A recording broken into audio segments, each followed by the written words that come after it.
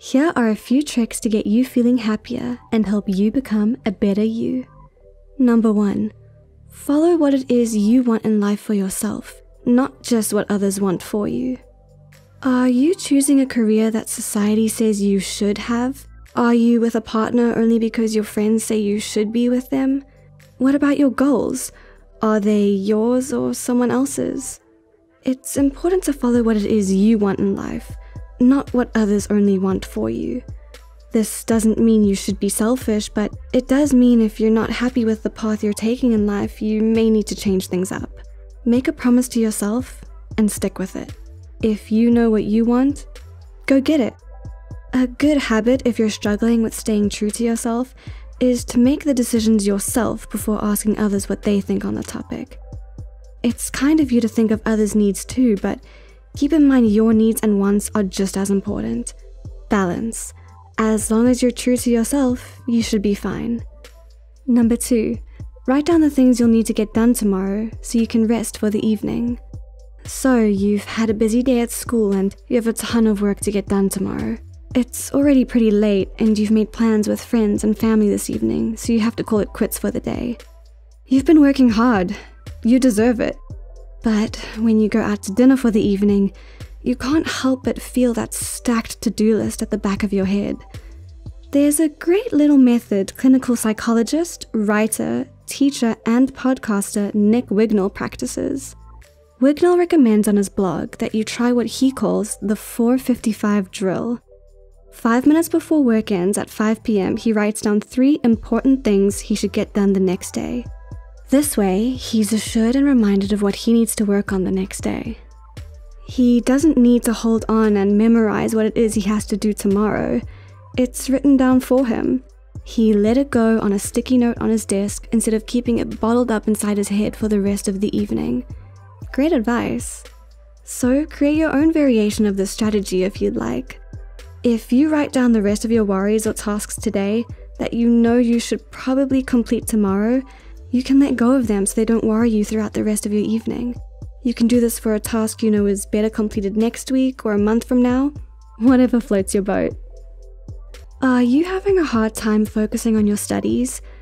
Are stress and anxiety keeping you from getting the rest you need? Well, have no fear.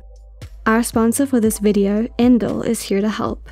Endel uses your location, weather, heart rate, and time of day to create music that has been scientifically proven to boost productivity and soothe even the most restless mind. With their revolutionary technology and cutting-edge neuroscience, sleepless nights and unproductivity is a thing of the past.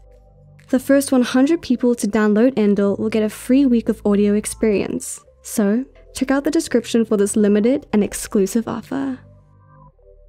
Number 3, search for a creative outlet or hobby. Nearly everyone has a creative side, so it's time to let yours out. Being creative is a great way to express what you're feeling and share something about yourself with the world. Remember journaling and doodling? Those are creative outlets as well. Being creative allows you to release any energy or feelings you have out onto a project. So make it a habit to incorporate a bit of creativity throughout your day. Try a new hobby, practice the tuba, make a sculpture. Whatever it is, make time for it throughout your day or week.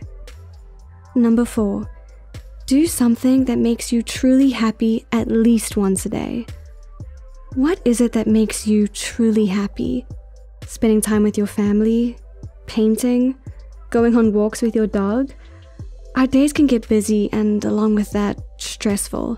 So it's great to plan into your day an hour or so to do something that makes you jump for joy. Well, you don't need to be physically jumping unless you really enjoy jumping on trampolines. This should give you a little something to look forward to and work towards throughout your day. And it should take the stress off a bit being able to spend time doing something you truly love. Number 5, be kind and respectful to yourself. Are you too harsh with how you think about yourself? Do you over-criticize yourself after small mistakes? Well, it's time to respect yourself, my friend. You wouldn't treat your friends with such harsh criticisms or judgments, right? Then why not treat yourself as a friend? Be kind and gentle, not cruel and judgmental. A good habit is to replace harsh self-talk with positive self-talk. Easier said than done, right? But it's worth a try. If you catch yourself on a tirade of rude insults to yourself after a mistake, take a breath and ask yourself how you can simply do better next time, or how you have plenty of time to try out new strategies or fix the mistake so it's even better than before. Maybe simply give yourself a compliment each day. Spend time recognizing what's so great about you. What are you proud of? What are you looking forward to? What makes you happy to be you? Number 6. Stray away from rumination and stay focused on the task at hand. Do you spend a great deal of time playing out scenarios and replaying unhelpful thoughts? These ruminations can make an individual feel extremely anxious as they play out these hypothetical situations. A good habit is, whenever you find yourself caught in a stream of unhelpful thoughts, to focus on something in front of you. Or take the stressful thoughts you've been worried about and express them in a journal.